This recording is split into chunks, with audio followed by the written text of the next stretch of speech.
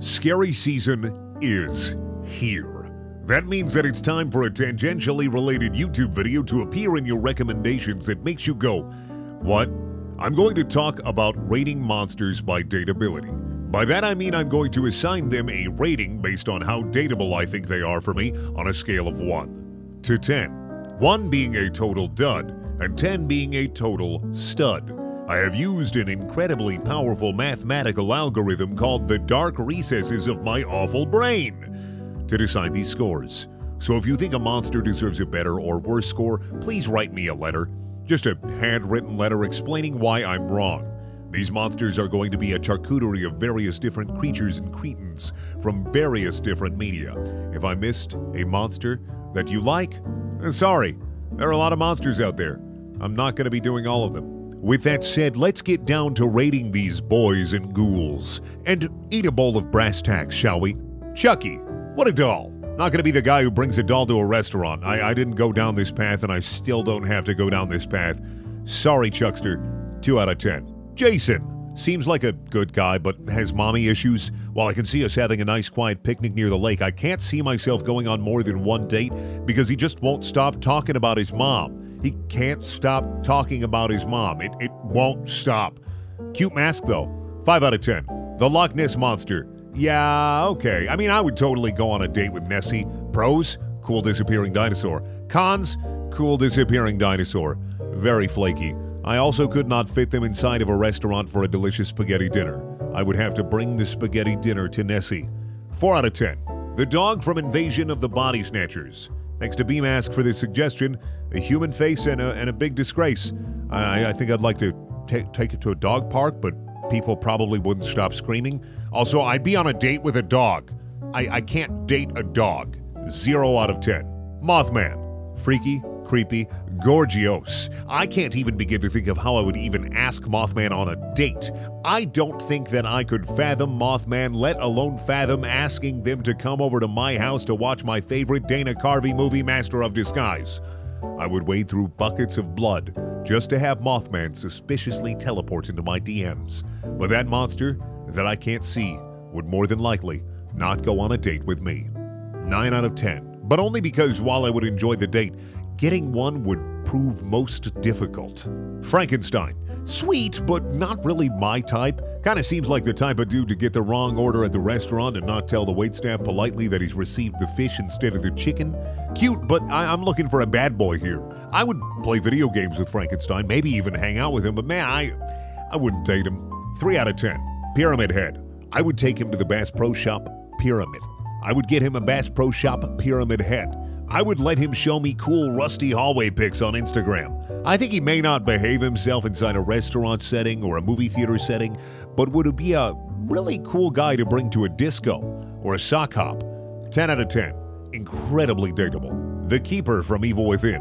I've got some meat for you to mash. It's going to be a delicious steak at a restaurant. Maybe you don't have the combination to that safe, but do you have the key to my heart? Yeah, maybe. 6 out of 10. Wendigo. I mean, sure, it subsists on a diet of human flesh, but I'll try anything once. 5 out of 10. Cookie Monster. Not a scary monster unless you're one of the folks manning the Walmart baked goods section. This boy is just too sweet for me. I'm, of course, giving him a chance, but let's say we go paragliding and he starts freaking out and he rips off the paraglider and he falls 10,000 feet to his death. I mean, I can't make that kind of commitment with someone like that. 3 out of 10. The Loveland Frog. A suggestion from the Logan brand on Twitter. A walking frog. A great companion indeed, but what if I wanted to go to Perry? Would he freak out? Would the frog legs freak him out and he'd run off, leaving me stranded in Perry? I don't want the Loveland Frog to strand me in Perry. 6 out of 10. Jaws. I'm not dating a fish. 0 out of 10. The Creature from the Black Lagoon. I might be inclined to date a fish. 4 out of 10. Shape of Water's Amphibian Man. I would probably date a fish. 8 out of 10. Slender Man. I mean, I'm a tall guy. He's a tall guy. We're both just two tall guys being dudes and hanging out. Maybe go to a hot spring for a date, rest our backs. One thing about Slender Man is that he's relatable. I also have no face. 7 out of 10. Pinhead. I don't want to just bust open a box and be immediately victim to the best CBT of my life. No. No, thank you. I can take things slow and I can take things medium, but I know with Pinhead it'll go way too fast. 1 out of 10.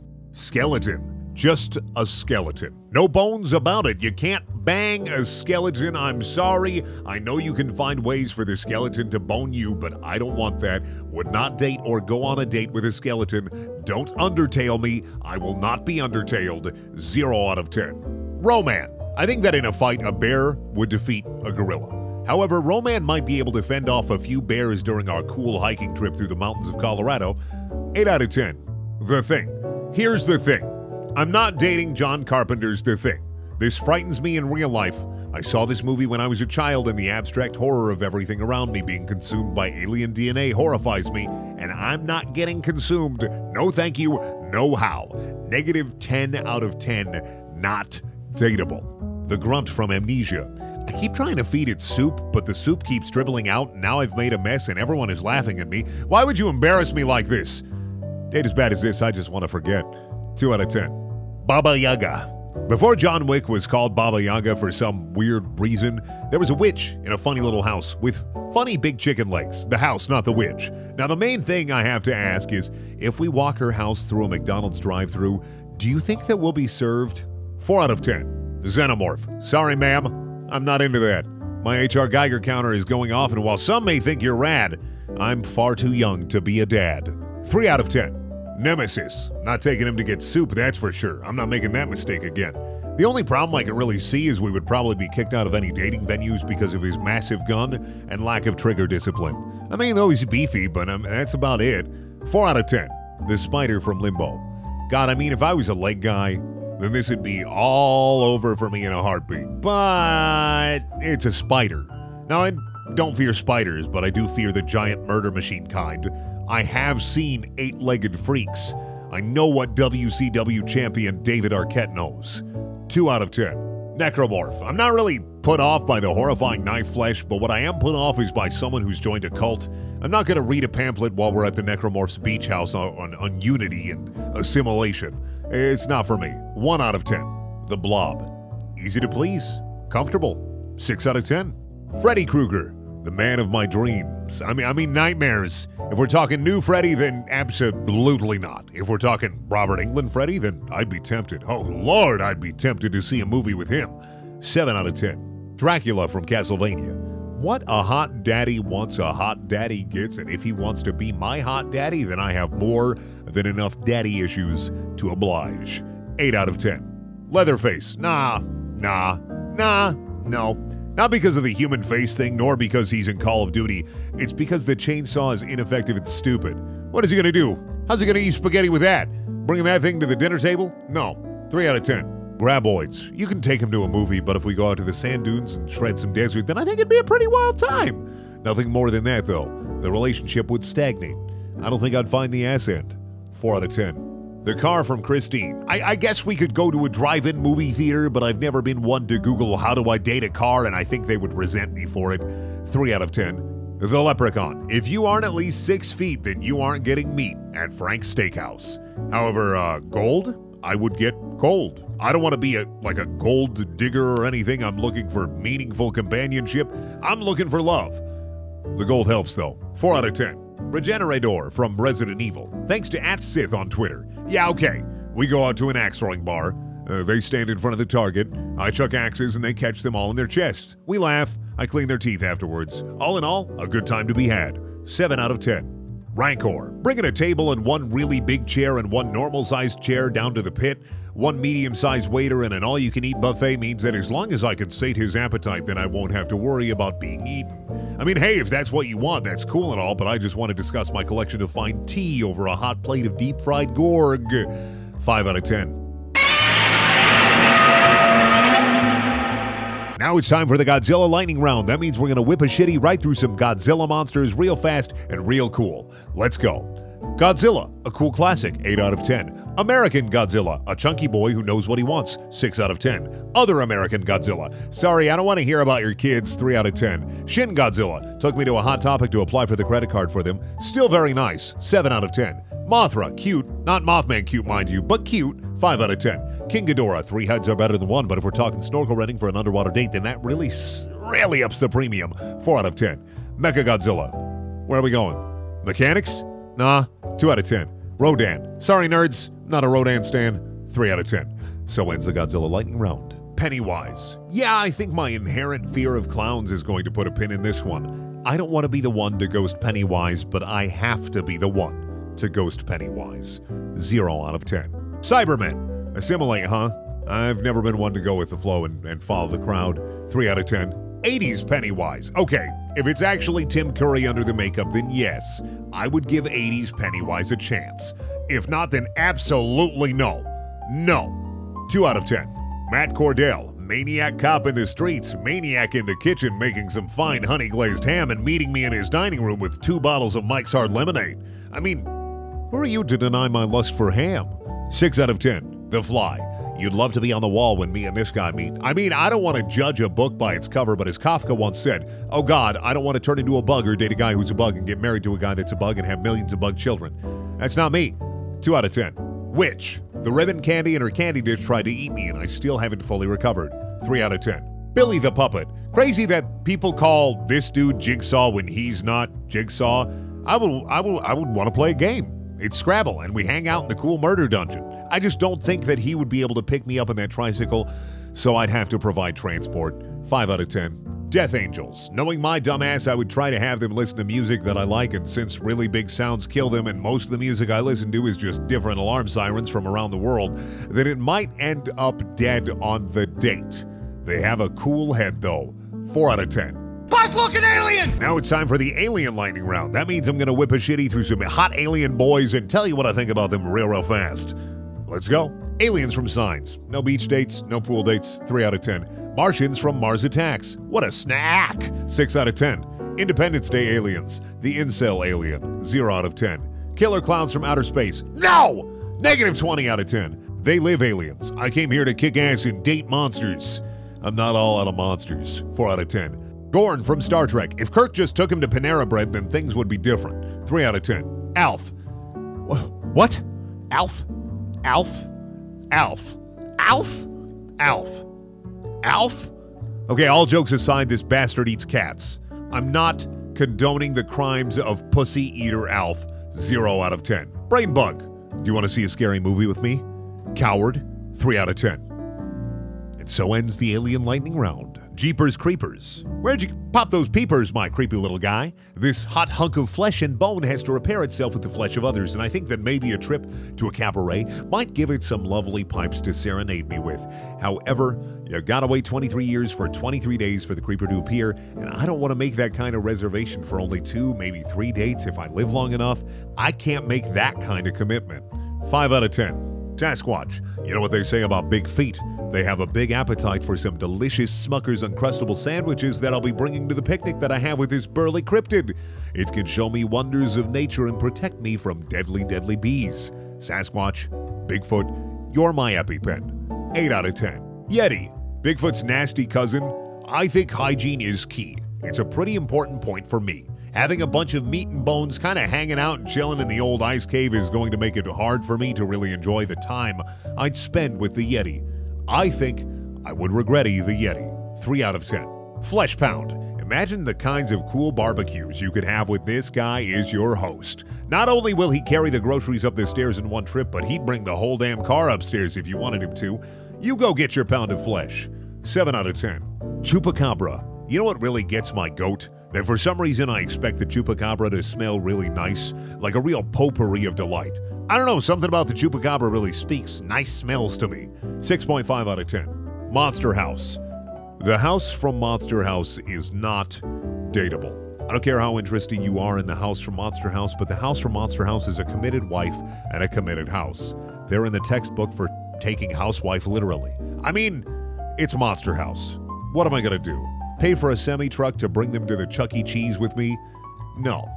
3 out of 10. Balrog. We'll toast your marshmallows just right. He's crispy. He shall get a pass. Not in the bad way, though, but like an exclusive pass to date me. 9 out of 10. The Demogorgon. Instead of a bouquet of flowers, you would just get its beautiful unfurling head. Wow, what a fella. What a steal. It probably wouldn't want to play Dungeons & Dragons or anything with me, though, and that's okay. We can just go into the Upside Down, and they can make me right side up. 6 out of 10. Lipstick Demon. Look, all right.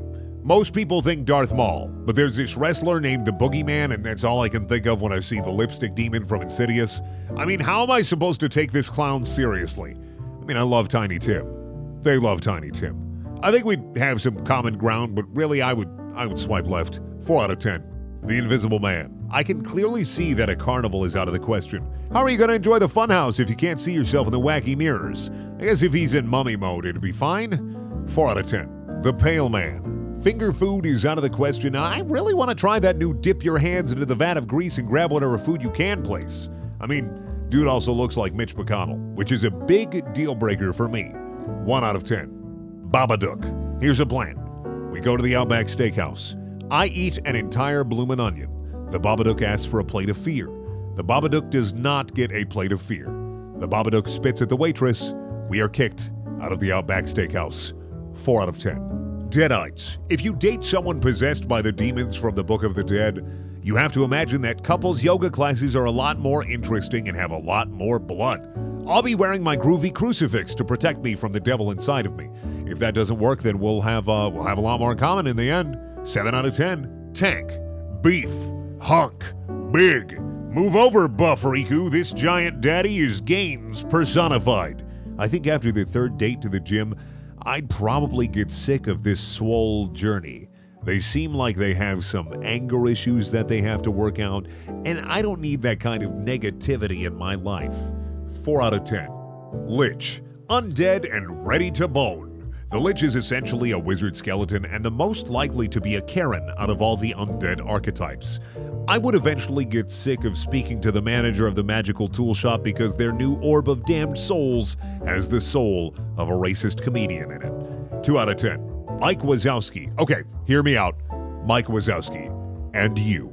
You're square dancing. Mike gives you the eye. You can't resist?